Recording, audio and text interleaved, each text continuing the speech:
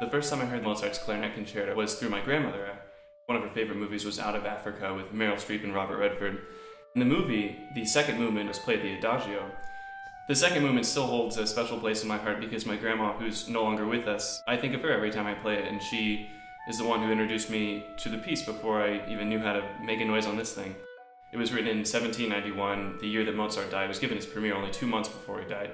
It was at the peak of his career, and it's just this example of the perfect simplicity of Mozart. Everything is so transparent and open and inviting.